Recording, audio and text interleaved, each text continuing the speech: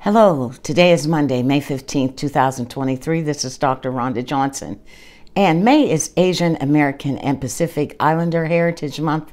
And today I'm talking about how this community did during the COVID-19 pandemic, just a high-level overview. Well, but first, just a reminder that Asian Americans and Pacific Islanders are the fastest growing ethnic and racial group in the United States. The AAPI, which is the shorthand for Asian American and Pacific Islanders community, is diverse. This represents more than 50 ethnic groups who speak nearly 100 different languages and who originate from 20 different countries. More than 24 million Asian American and Pacific Islanders live in the United States today. By 2060, an expected 46 million AAPI individuals will call the United States home, according to the Pew Research Group. Now, COVID-19 had a devastating impact on the AAPI community.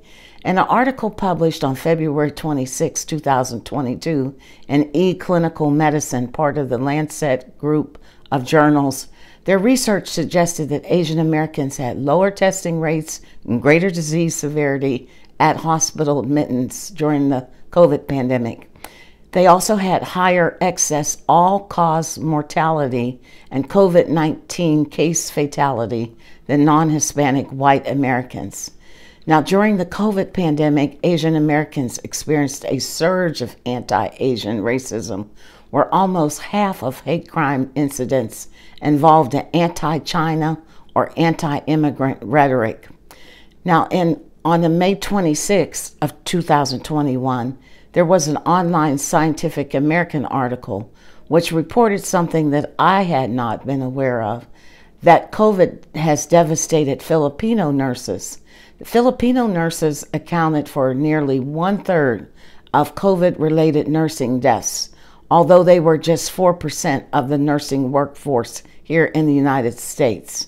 Now, another study published by the UCLA Center for Health Policy Research, the AAPI data, and researchers at the University of California at Riverside found that COVID-19 pandemic led to economic hardship and negative health outcomes and violence for Asian Americans and Pacific Islanders.